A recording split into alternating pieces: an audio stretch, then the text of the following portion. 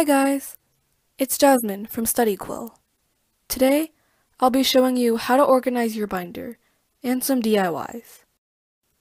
Method number 1 is to use a large binder.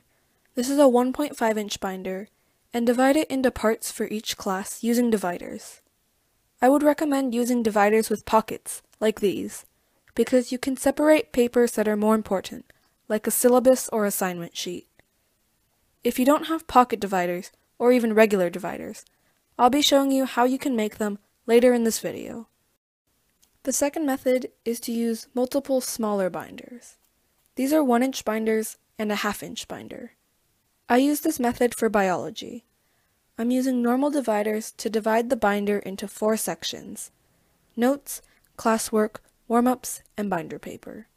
You can divide into whatever sections you need based on the work you do in your class, although I would consider a binder paper section a requirement.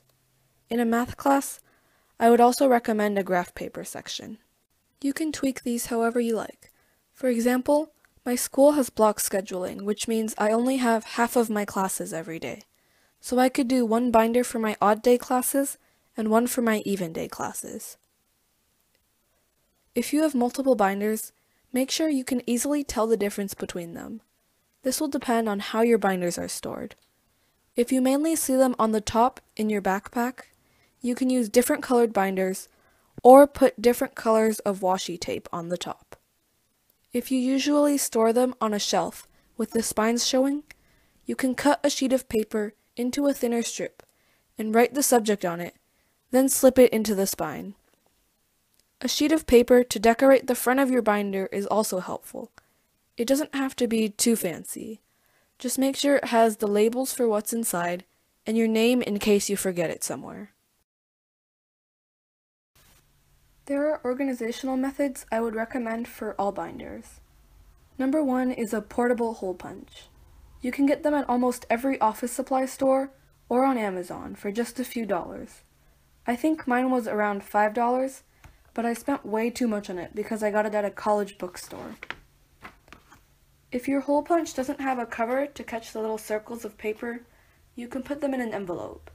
Just tape it inside one of the covers of the binder, or put it inside the pocket. The envelopes can be used for storing other things too.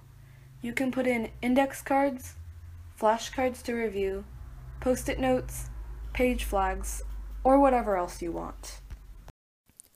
I have 2 budget levels for the DIY dividers. The first is what I call the broke college student. Just take a sheet of paper, any sheet will do. Punch holes in it if it doesn't have any already. Tape a small piece of paper or sticky note to the side and write on the label. The next takes a bit more effort. You'll need a piece of cardstock that is larger than a normal sheet of paper. I traced the sheet of paper, drew in a little rectangle to stick out as the tab, and then cut it out and punched holes in it. Pocket dividers are just normal dividers with pockets. The first way to make them is to take one of the dividers you made, measure out a smaller rectangle, and stick it on however you like. I used hot glue to stick this piece of cardstock on. Make sure you don't stick the top edge shut. Otherwise, there's no opening for it to be a pocket, and it's just a piece of paper stuck to the tab. You can also make pocket dividers with clear page protectors. Just cut it up like I'm doing. 2 vertical cuts on the sides, and a horizontal line. Then tape a little piece of paper to the side as the tabs. I hope these will help you keep organized.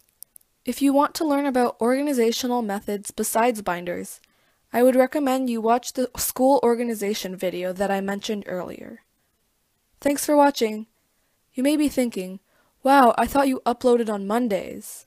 Well, I still will be, and now I'll be uploading on Fridays as well.